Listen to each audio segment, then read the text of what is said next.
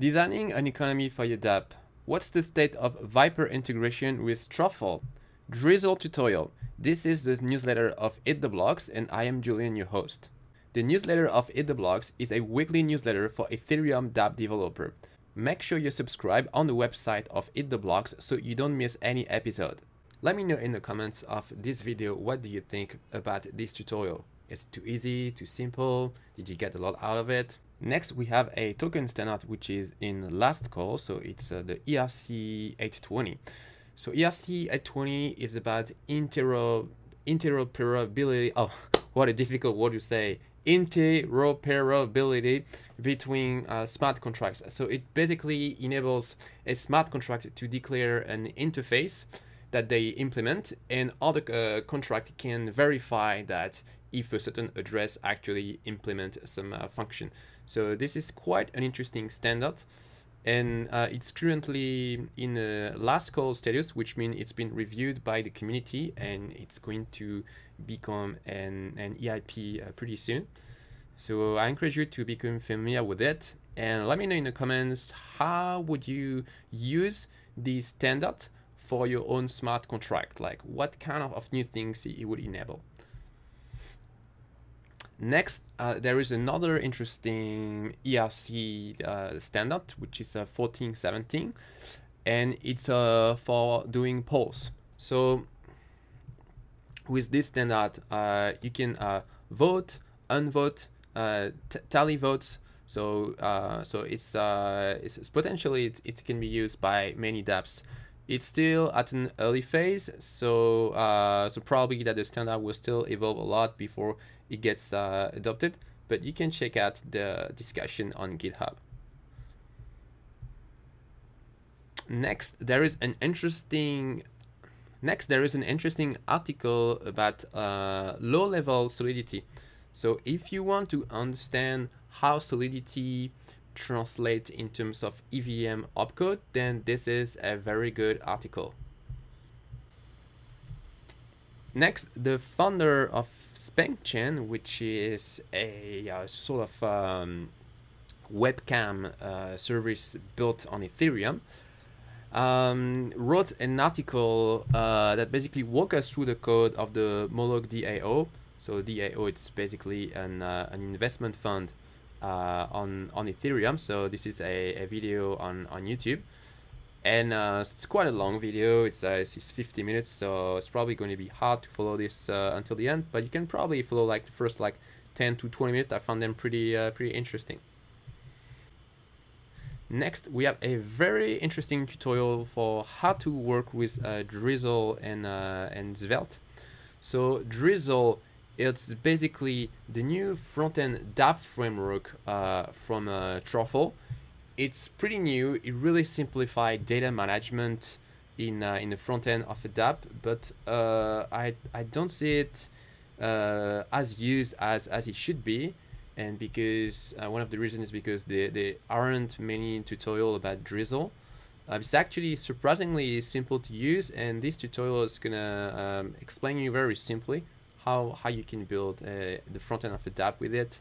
It also mentioned using the Redux dev tools, which is famous for developers who use React and Redux. That's pretty good.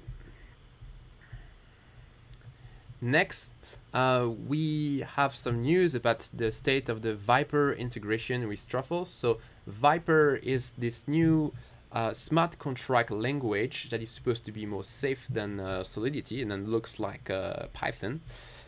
And recently there's been some development on Truffle where we'll be able to use Truffle with other programming language. I already talked about this in a previous newsletter. And the contributors who pushed this PR on the Truffle repo, they're basically ready to merge it. So I guess it will be merged pretty soon. And then it will make Truffle even more useful than what it is now. Then it's my favorite article of this newsletter. It's basically one of the co-founder of the Loom network, which is a scaling solution for Ethereum. he wrote an article about how to build a sustainable game economy for your gaming dApp.